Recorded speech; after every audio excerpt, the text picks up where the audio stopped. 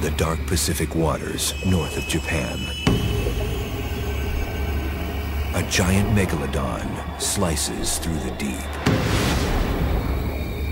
A super predator on the hunt. His bulk so massive, the search for food never ends. This is a shark that was so enormous, it could swallow a modern great white shark whole. Suddenly, his senses pick up a disturbance in the water. He locks onto a lone sperm whale, separated from his pod. The shark has a remarkable battery of senses. It can actually feel the whale moving through the water. Receptors in its nose allows it to pick up these tiny electrical impulses that are put off every time the whale moves a muscle. The Meg is able to size up its prey before it even sees it. The megalodon's skin was covered with tiny taste buds called denticles. These allowed it to taste through its skin, which helped it more easily find and identify its prey. The coloration of Megalodon was ideal for his hunting methods. His skin was darker on the top and lighter on the bottom.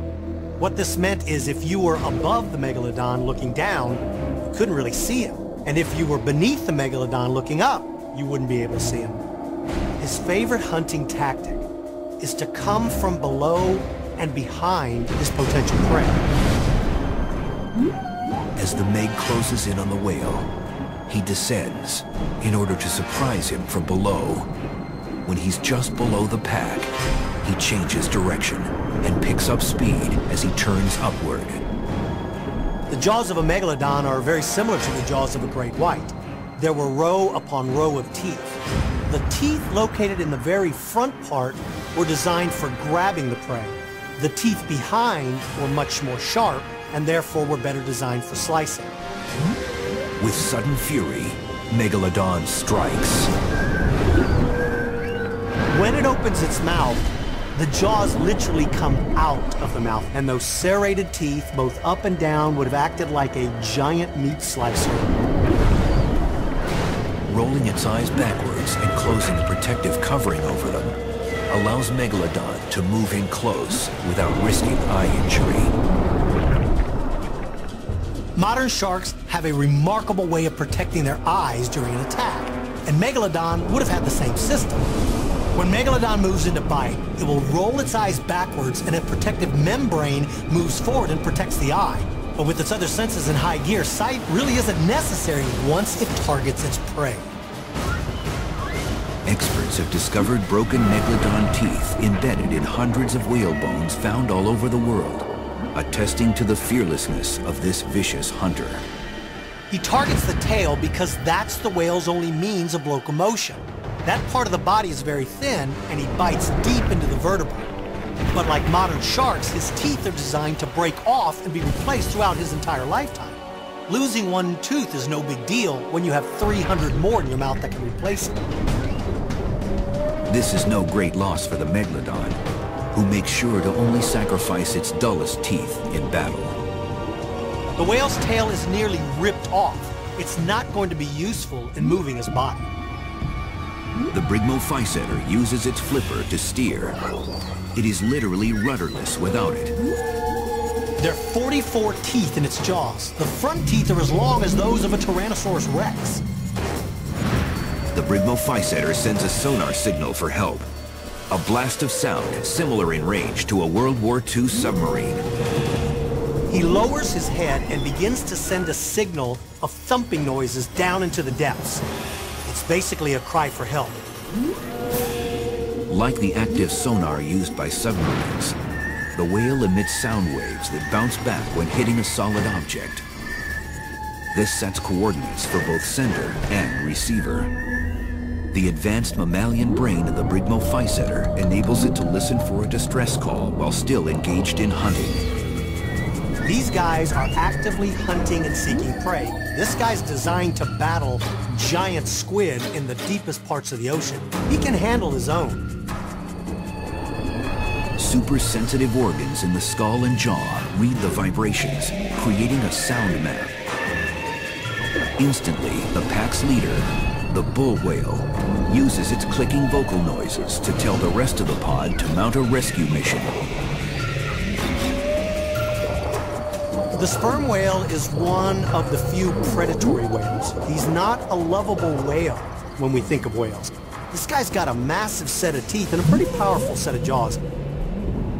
Several hundred feet above, the great shark senses a sudden change in the sea's rhythm.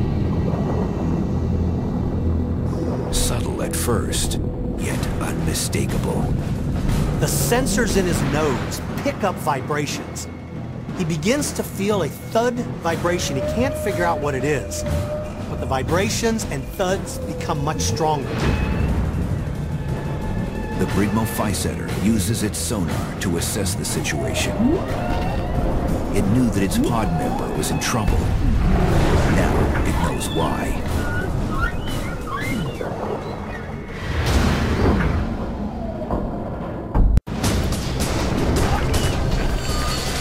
Like the great whites of today, the Megalodon charges to inflict fatal harm all at once, minimizing the chances of being injured in a long struggle. Lurking in the shadows, Meg now waits for his prey to slowly bleed to death. But his keen senses begin to pick up trouble. He's suddenly hit with an enormous battering ram.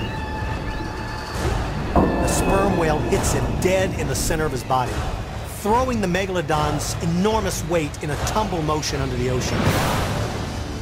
The Megalodon's relatively primitive brain is too slow to react to the new threat.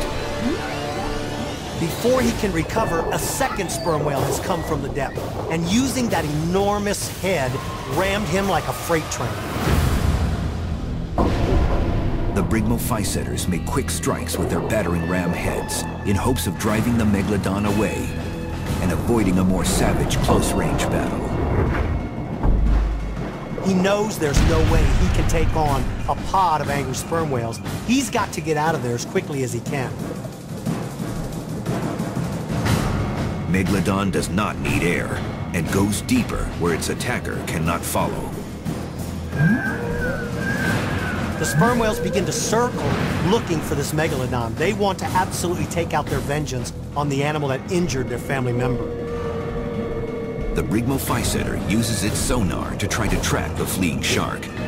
The water's darkness isn't a problem, but hitting a moving target is a challenge. The whales normally use their sonar to find prey in the darkest parts of the ocean. But like modern killer whales and dolphins, they also use that sonar as a weapon. They narrow the beam and they can actually stun and in some cases kill smaller prey. Well, biting sperm whales could narrow that beam and direct it at the shark, and that would absolutely interfere with all of its sensory organs.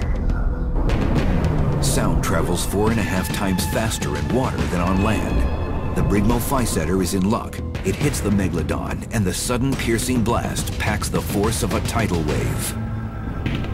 The Megalodon is once again the victim of its less advanced brain. It's stunned by the sonar strike and unable to react. The sperm whales now deploy their most deadly weapon, T-Rex-sized teeth. Individually, these whales are only a bother to something as large as a Megalodon. But attacking in a pack, these whales act like overgrown piranhas, and they will tear the shark to pieces. The clever Brygmophyseter determines that the danger has passed and returns to tend to its mate. The sperm whales then gather around the injured whale to try to lend their support. They'll actually put their head underneath the sperm whale and try to lift him up to catch air. The Brygmophyseter is going into shock. As with all mammals, this is a dire situation. That injured sperm whale will never recover from such an enormous bite. He's going to slowly die. The Brygmophyseter sings a sad death song to its mates. The Megalodon hears it too. The Megalodon has never left. He's just moved off in the distance. His sense of smell is so incredible, he's able to track this dying sperm whale 3 miles away. By the time the sperm whale has died, his remaining family members have moved on, and the Megalodon will move in to begin to feast on the carcass. The mistake the whale made was not diving deep with its family. Even though it's a whale and they're huge, Megalodon is a whale killer. It failed to stay within the safety of the family, and it paid the ultimate price. Megalodon has triumphed. But over time, even this 50-foot, 50-ton monster would fall victim to the cruel mathematics of survival.